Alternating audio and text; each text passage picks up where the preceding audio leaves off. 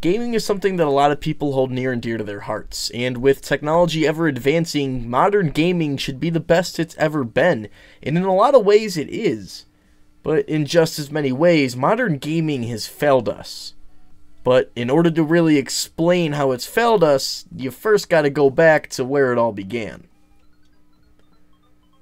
Okay, maybe not where it all began, like not the first video game ever, but old enough to where things that you could do today couldn't really apply. Look at Dig Dug, for example. When Dig Dug released, that was it. The game that came out in arcade cabinets and was eventually ported over to consoles was going to be the exact same no matter what. There could be a game-breaking bug in Dig Dug, or some major exploit that the devs didn't really want you to do, but the game was already imported into these arcade cabinets. There was nothing you could do. There was no patches, there was no hotfixes, there was no downloads. What you got when you played the game was what it was always going to be. And that's something that doesn't exist anymore in modern gaming. If a game releases now, you can always patch it later. You can always add more to it. You can fix things further down the line. But you couldn't always do that. Snap back to reality for a moment. Look at how gaming has evolved. We started off with games that would release as is, and if there was any sort of a problem with it, then that's how the game was going to be remembered. There was no way to update these games once it had been pushed out to the general public. So if there was a game-breaking bug, a glitch, something that the developer didn't intend to be in the game, so long as the game was already out there to the world, there was nothing they could do. Eventually, people started to be able to get expansion packs. You could go to the store, buy a disc, and get additional content for whatever game it was you were playing. Slowly but surely, people started getting access to the internet all around the world. You could download these expansion packs without having to actually go to the store and buy the physical disc. Being able to download things means now you can fix these games. If there was a game-breaking bug, something the developer didn't like, they wanted to fine-tune something, they could fix it on their end and push out an update to anybody who owns the game. And just like that, the game's working as intended, how the developer wants it to be. With all of this, so many more things got added. You could buy DLC for a game, you could buy in-game cosmetics, you could buy a multitude of different things. A game could now evolve with the times. You didn't need to bring out a sequel right away in order to implement new features. Of course, there's more intricacies to it than that. That was a super simplified version, all just to paint a picture as to how we got to where we are today. How all of these things combined have compounded into how gaming is failing us now, with the live service model. Take a look at your games library, whatever platform it may be on. I bet a good chunk of those are gonna be games as a service, a live service game. Call of Duty, Fortnite, Halo, Rocket League, Apex Legends, Overwatch, all of these games and so many more are live service games. But what does it actually mean to be a live service game? You hear of so many games being live service and it automatically has a negative connotation, but it doesn't always need to be that way. Some games are very successful and know how to do a live service style right. Look at Fortnite, for example. Whether or not you like the gameplay of Fortnite, you have to admit their live service structure works extremely well.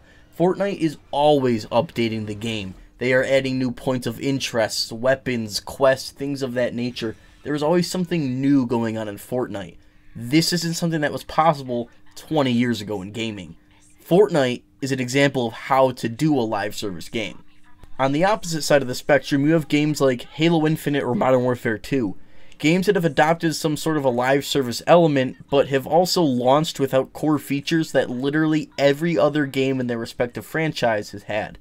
And that's the main issue with live service games. It's not the fact that it is a live service game. It's that a lot of these games that are implementing these features, these live service elements, are neglecting their core fan base. They are launching incomplete games in favor of having these live service elements because they know they can just add more content later. They know they can have more events and more things going on later on in the game. So there's no rush to make a full and complete game and launch it on day one. Take a look back. What's the most recent game you remember launching in a completely finished state?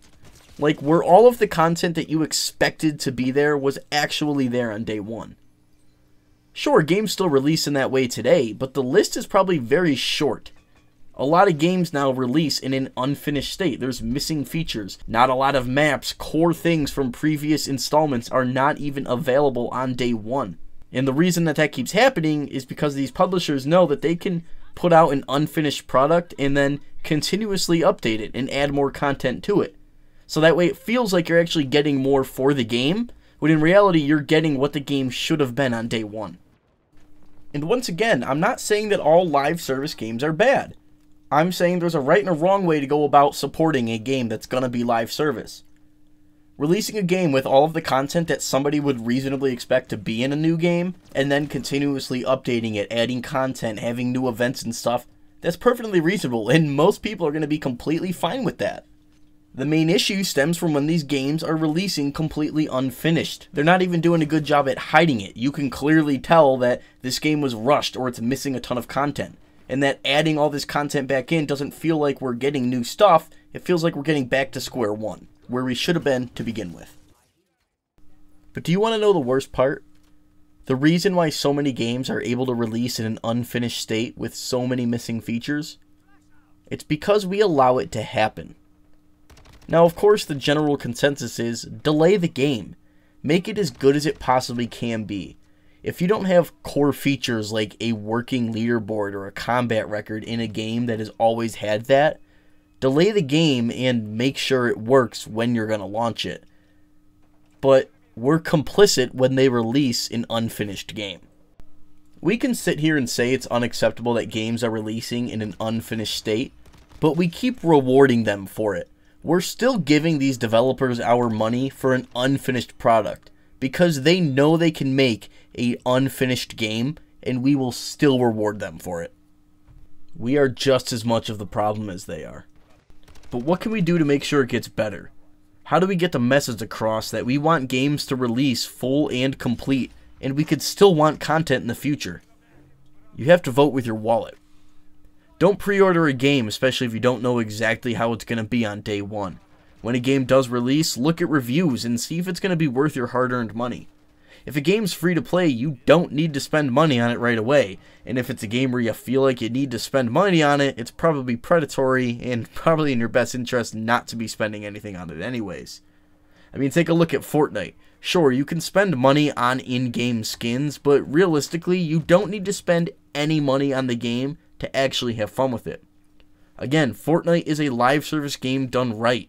Sure, there's a lot of ways that Epic Games can make a ton of money with Fortnite, and they do, but the game is still complete, and it's a ton of fun to come back to every once in a while. A game like Call of Duty that might release without a ton of maps, might not have a working leaderboard, and a bunch of missing features that you would come to expect from a fully finished AAA title, is that really going to be worth your money? And of course, with anything like this, it's going to be easier said than done. I mean, I'm a part of the problem too. I pre-ordered Modern Warfare 2. I've spent real-world money that I worked for in Halo Infinite. And of course, yeah, maybe not every single game is going to get my money, and not every single live service game I feel is going to be worth my time, but I'm also rewarding these developers and these publishers for creating an unfinished product. I'm giving them money for the same thing I'm complaining about. And I'm not saying that these games can't turn around. Look at a game like No Man's Sky.